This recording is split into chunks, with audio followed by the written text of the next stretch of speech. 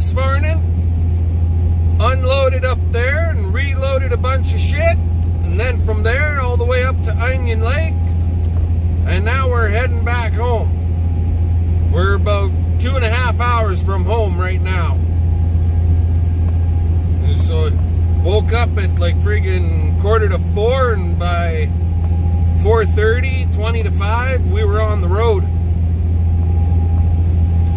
But yeah, that's how she was today. Sorry I didn't take you guys along for the ride, but that's just how it goes sometimes. So anyway, yesterday after I got loaded up, I friggin' ended up got a phone call from the wife, and she asked me to pick up her prescription from the pharmacy. So I friggin' pulled into the pharmacy, and I'm standing at the counter waiting, discussing the drugs that she was getting. And behind me is a group of like 5 or 6 people, all huddled together real tight. So much for the social distancing thing. Anyways, the pharmacist asked them to stand in the aisle behind the yellow line and maintain a proper distance. Well, they didn't friggin' move, and they were within arm's reach. If I'd have spun around with my arms stuck straight out, I'd have slapped every one of them. But anyways, so she asked them like 3 times. Finally, they weren't moving, and I spun around, and I said, look, the lady said that you're supposed to be in that aisle over there, and you're supposed to be behind the yellow line, and you're not supposed to be this freaking close to me. Now back off. They moved. Can you believe it?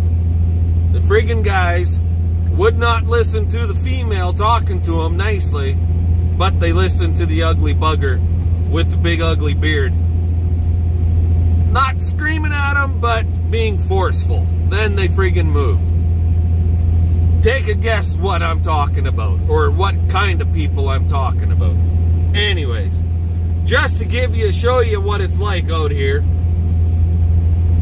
And the mayor of Regina, Saskatchewan, he shut down all the little kid parks, all the parks with all the play structures and stuff. Done. No more going over there.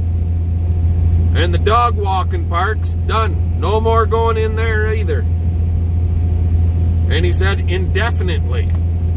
Well, I don't know about you guys, but indefinitely to me means that property that those parks are on means that stuff is gone. It's going to be removed and used for something else. No more dog parks, no more kiddie parks.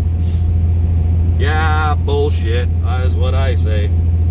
He said indefinitely, but I don't believe it. As soon as this coronavirus thing is friggin' done and over with, the kids will be back. Guaranteed, the kids will be back. So, but yeah, we're just trucking her on down the road. That's what we're doing today. Anyway, guys, you all have yourselves a good day. Give us an old thumbs up if you can, or a thumbs down, doesn't really matter. Send us a comment, subscribe, tell your friends, you know the drill.